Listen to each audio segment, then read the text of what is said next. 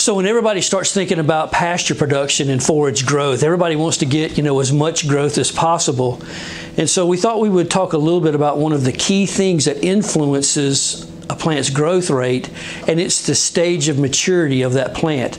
And if I had to try to draw a curve that illustrated that, it would be a curve kind of something along those lines right there, where if we look down at this part, let's just say we take a plant that has just been grazed off, okay?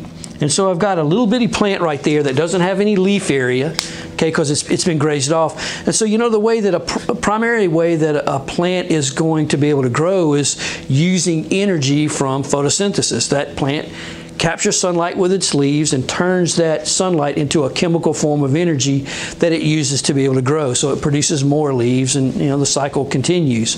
Well, if I have a plant that's just been grazed off, so it can't produce a lot of energy through photosynthesis because it doesn't have much leaf area to capture sunlight. So if that plant's going to regrow, it has to use stored energy in the roots and the crown of that plant. Well, that doesn't happen real quick, so the growth rate of the plant at that stage is relatively slow.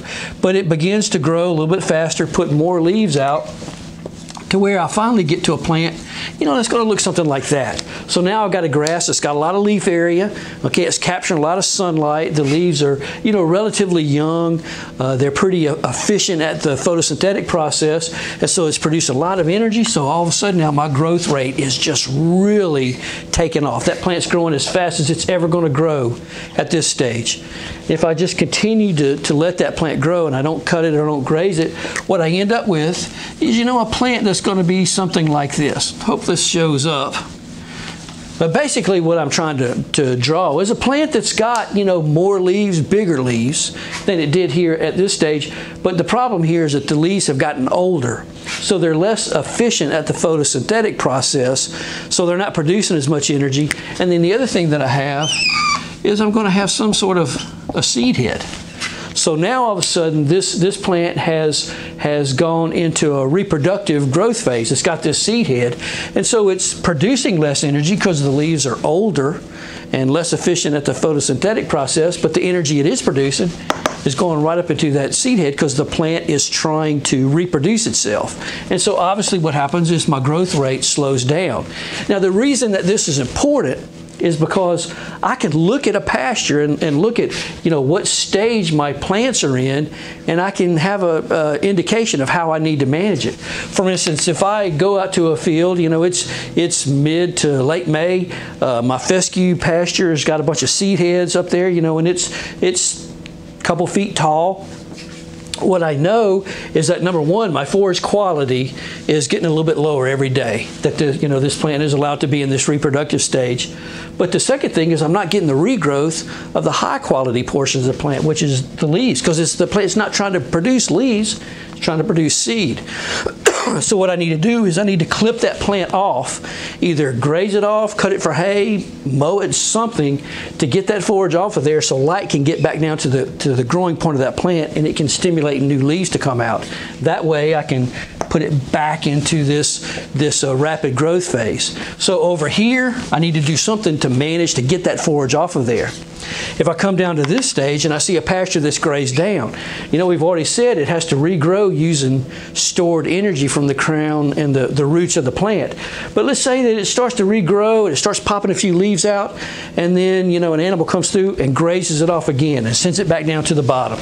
It's got to regrow again. It's got to use more stored energy from the roots. So it starts trying to regrow.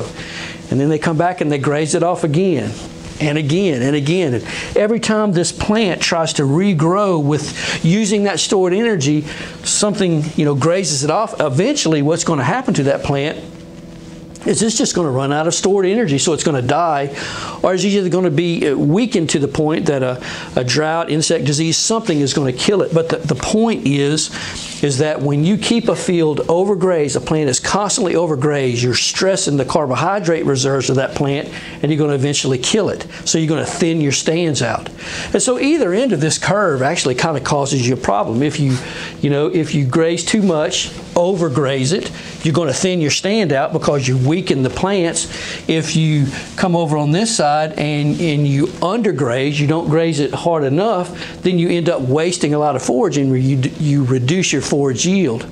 So the idea in your grazing management is to try to keep your plants as best you can within this phase right here. Try to keep the plants actively growing with enough leaf area that they're able to photosynthesize, but try to keep the plants young enough so they don't go reproductive and you can maintain that high growth rate. And so this is simply the context for trying to rotationally graze something. You graze your plants down, but before you graze them too hard, you get the animals off into a new paddock or a new field, let the plants regrow. Before they spend too much time over on this side, you put animals back on, graze it back down, and you just move back and forth within this active growing phase. That's what you're trying to do with rotational grazing. So if you ever read an article about rotational grazing and it makes it sound like it's an animal management tool where you're moving your animals to different pastures, really rotational grazing is not about animal management, it's about forage management. What you're trying to do is to control this curve, and so you're trying to go from here to here. Some people want to go and have such tight control over this curve that they want to, go down in one day. So you make small paddocks, put a bunch of animals on there, they graze all the forage down. Maybe somebody wants to say, okay, I don't want to do it every day. I want to, control it over the course of about a week. So to go from here to here in a week, you adjust your pasture size to give them enough to graze for a week. But it's the concept of trying to control this curve using your animals to be able to do that. So that's one of the key concepts in forage management, is to understand how plant maturity affects the growth rate and how you can manage that through your grazing management.